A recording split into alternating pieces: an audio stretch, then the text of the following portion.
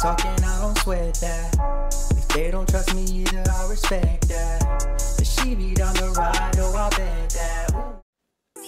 Ooh. Good morning, good afternoon, good evening. My name is JH. How y'all doing, Postal Family? Is everybody good? Is everybody cool? Are you clean? Are you crisp? Are you feeling irie today? Let's talk. No, you can't sit with us. What does that even mean, Jay? Nothing. All right. You guys like that young lady that called me the other day? I don't even know if she's young or not. Yeah, that was interesting. We got a lot of stuff going on at this post office, man. And, you know, I try to joke a little bit, but mental health issues are real. They are. And it doesn't need to be that way. It really doesn't need to be that way. We all have personal things going on. But at the end of the day, you know, when you go to work and you look at somebody and you make an assumption that they just might be, you know, weird or whatever, just know that things weigh on the natural human being regardless of how powerful you look at them. Wow, that lady, she walks upright and she always carries her head high. You just never know what she could possibly be dealing with. Because at any given moment, your character towards that person can trigger that person. Don't ever forget that. That was my little input. I wanted to talk, and sometime this week I'm gonna get a hold of the person that spoke to, you know, I spoke about in the video with the rural carriers and them decertifying the union. She reached out to me. You know what? I don't know if it was a she or he. Person reached out to me, and they're gonna give me some more information about that, and I'm gonna definitely pass that out to you guys as well. If you don't know, just go back a couple, you know, videos and you'll see what I'm talking about. But they reached out. We're gonna have a conversation later today. All right. Somebody wrote me an article and I felt like I was gonna read it. So if you don't want to hear, then write me an article. Seemed like an article. They wrote me an email and specifically asked for me to read this. And this is what you guys do, and this is what I'm gonna do. Anytime you want me to share something and I feel like it's worth it, I'm gonna do that. Hi Jay, I was wondering if you could share my story, as I cannot find anyone to help and don't know what avenues are available to resolve my issues. I have more documentation if interested. This is just a summary, less July to present of my employment with the United States Postal Service. Now, I'm gonna read this pretty choppy because it is really early. Contrary to what you guys see, it's very early to me. And it may be choppy, and this is it. And I will not use the person's name. All right, the name of this actual story is Management Discretion. What it actually means. All right, there's a lot of words to this. Again, bear with me. Oof. How much should one endure before they choose? We're gonna start over because Jay chopping it up already. Get your glasses. I'm not wearing pants right now. How much should one endure before those with the power to influence your future decide you have atoned for your purported sins? Please allow me to tell you my story.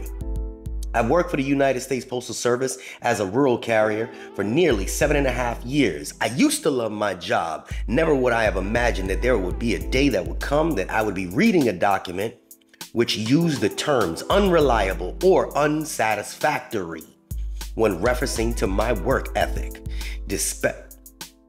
Disparity isn't even a bold enough word to describe the course of events that began a little over a year ago. And they really did this. So y'all sit back, get your popcorn.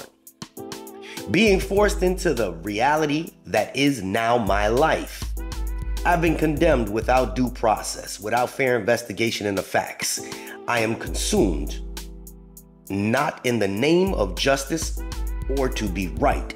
I am honestly unnerved to my core that my management team, who I used to have a great deal of respect for, can either watch what's happening or be the one dispensing the injustice. It has become so deliberate that even those that believe the narrative presented in my absence have abandoned that position.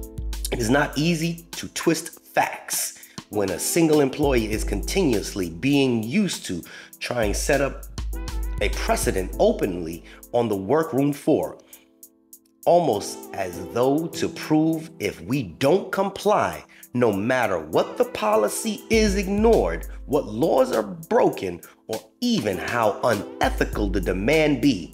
This is the result. I hope some supervisors will listen to this, because this is an employee reaching out for help. And this is how supervisors treat them. I see this. This all began such and such. I was on my way to work when the 7th vehicle that I purchased for my job broke down. I had just brought the vehicle 3 months prior. I called a co-worker to pick me up to go to work and informed my supervisor of the situation. There was an extra vehicle they were going to allow me to use. For some unknown reason, my union steward went out the way to approach the acting supervisors, who aren't well acquainted with our contract on the rural side, and told them I wasn't allowed to use a government vehicle on my personal vehicle route. My supervisor approached me to inform me that I couldn't use my vehicle per my union steward. That sounds like a steward screwing with you right now. A bloody player hater. Because we have rural carriers at a couple of my stations and they use government vehicles.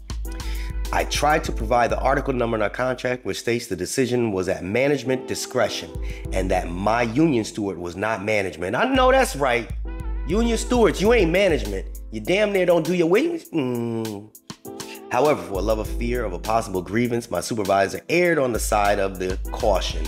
I filed a grievance on this matter because just a month prior, my co-worker used the government vehicle, I guess that's what they were saying, for 2 weeks while her vehicle was in a shop. While discussing the grievance with the new postmaster, he informed me that he wouldn't allow this practice to continue. I acknowledged that matter was at his discretion, but told him that if he makes a decision that affects past practices, he would have to have a service talk to inform everyone. That's right. I also cautioned him to consider the negative impact on this decision would have on a management as well. When you work 6 days a week, you can't exactly drop your vehicle off at a shop. My postmaster didn't wish to settle the grievance at step 1. Consider the grievance was I was filing disputes information my steward portrayed to management. I made several phone calls from my district representative all the way up to the union president requesting someone else to represent this grievance because in my opinion, my steward fighting a grievance, which was the result of her inserting herself and presenting misinformation, was a conflict of interest. True. My district representative told me that my steward was a wonderful steward and I needed to file an EEO against management. This really ain't management right now. I don't think this is management. The union president said she had no idea where I read the use of government vehicles on that. She didn't have a copy of her contract with her, even though I called her union office phone number. That's funny. She didn't have a copy of the contract. This is the RCA union, the Rural Carrier Union. You didn't have a copy of the contract, but you're at your office. I was disgruntled and I decided I did not wish to pursue the grievance considering management did intend to allow me use the vehicle, and had it not been for my steward, they were gonna let her use the vehicle. But then the steward injected themselves. See, that's some shit right there. Boy, I elected not to consent to the grievance moving forward. However, my steward stated it was not too late for that and it wasn't in my decision anymore. She won the grievance and stipulated other rules in her own interest. See? That's what I'm talking about, boy. Ooh, this is getting me angry. The settlement was a cease and desist on this past practice, which led to dozens of grievances over the next several months, namely because a week after the settlement, the postmaster personally handed government vehicle keys to another carrier after her vehicle broke down. In another situation, a short time later, management couldn't get anyone to finish a route, and the steward suggested letting a substitute use a government vehicle on personal vehicle route. Unfortunately, I carried the blame for the inconvenience in the eyes of management. That's funny. And my coworkers. I believe the tension would soon dissipate soon enough. Man, you got a couple books here. So I'm not really going to go through all of this, but I can see where this is going. I'm going to go to the end. We know what's starting this off. Management's discretion demonstrates the effects of an imbalanced distribution of power which cannot be conquered. Over the last 10 months, management has acknowledged that requested leave had been repeatedly denied without cause. They acknowledged that leave slips were thrown away too. They acknowledged that on 2 occasions I did not receive a paycheck. They acknowledged that I voluntarily worked 5 of my scheduled days off, 3 of which I didn't get paid for. They acknowledged that on 5 occasions I voluntarily assisted. Okay, so basically, I don't really want to get into all the other stuff, but I'm going to get to the root of this because we don't want to draw this out. This is a very long story. Management's discretion. Management does have the discretion and they have over the power. Unfortunately, sometimes it's good, sometimes it's bad. Now, if your union is there to help you, at the end of the day, the union's supposed to be there to help you in any situation. In any situation, right? That's what they do. They help the people that are bad. They're supposed to help the people that are good. This was clearly a situation where the person vehicle broke down and it wasn't going to be an inconvenience to anyone else if this person used the government vehicle. The only person that had an issue with it was the union shop steward. Now, would that have caused a domino effect somewhere down the line? I don't see that. Is that a no, never, never, never? It can't be because, like I said, here in my location, a majority of our rural carriers and RCAs use government vehicles. So this is where the imbalance between one contract and another contract lays. If one contract says this, then all the contracts should be the same. But if one contract here is gonna say no, they can't use it, then all of them need to say the same exact thing. If we can't get them to all agree with each other, then why do we have a union? It's supposed to be union one, uni one, but it clearly isn't that way. They have the MOUs. Well, this area can use a government vehicle, but this one cannot. They just adjust the pay. That's all it is. So whoever this union steward was that did this was clearly a bloody player hater, and it really needs to be addressed. But what do you guys think about this half the story? Because I can't go through the whole thing.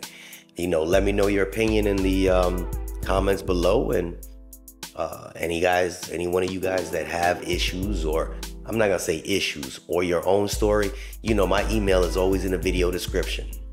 This is JH. We'll chat. Unexpected expenses stressing you out? Get the money you need now with Loans for Feds, a program designed specifically for federal employees. Bad credit is not a problem. Application is fast and easy with same-day approvals. Apply now.